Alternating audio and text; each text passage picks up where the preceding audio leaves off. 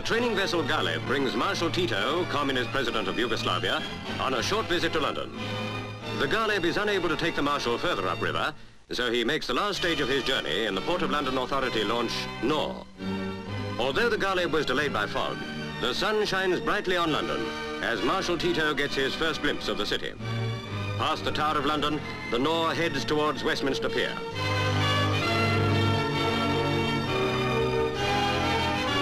In the shadow of the Houses of Parliament, the launch approaches the pier. Spectators are kept well away from the landing stage as the Marshal steps ashore to be greeted by the Duke of Edinburgh, Mr. Churchill, and the Foreign Secretary, Mr. Anthony Eden, who has recently returned from the United States.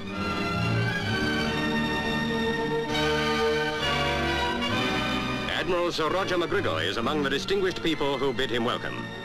Now the Marshal speaks a greeting to Britain.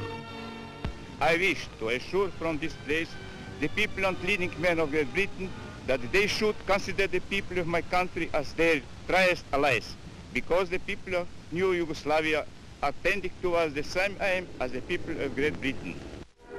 The Duke of Edinburgh and the Prime Minister accompany the Marshal up the steps of the Embankment, where a naval guard of honour is drawn up for his inspection. Strict security measures have been taken to guard Marshal Tito, and few spectators are allowed within the area of Westminster Pier. Thousands of Yugoslavs have been screened by Scotland Yard, and some who are known to have strongly opposed the President's visit are being kept under observation. This is the first time the Marshal has left his own country since he broke away from Communist Russia, and the Foreign Office Secret Service have warned MI5 that there is a very real risk of an attempt to harm him during his stay in Britain.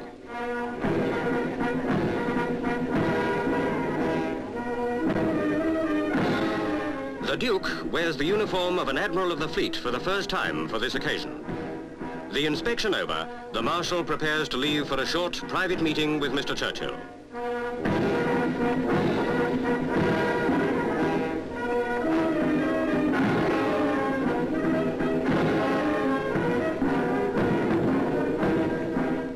As the Marshal steps into his bulletproof car, a magnesium flare explodes 40 yards from him.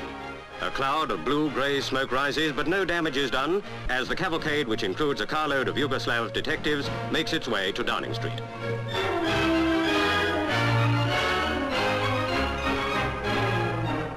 No spectator, except pressmen and newsreel cameramen, are allowed into Downing Street as the Marshal and Mr. Churchill arrive.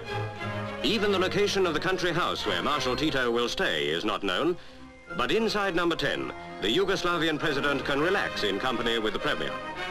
No information is given as to the discussions planned between Marshal Tito and the British government, but it is believed that he has come with 3 demands: for more aid from the Western powers, for more arms, especially aircraft, and to negotiate for a meeting with Italy over Yugoslavia's claim to the port of Trieste.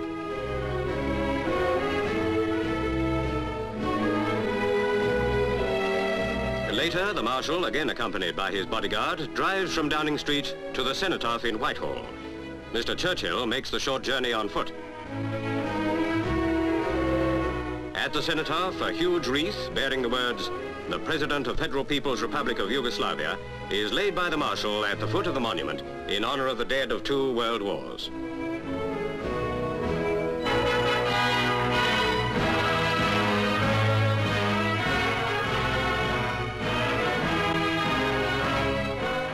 The brief ceremony of homage draws to its close, and the Marshal bids farewell to our heads of state. The policies of our 2 countries may not run parallel, but it is to our mutual advantage to work more closely together, and Britain gives a warm welcome to the President of Yugoslavia.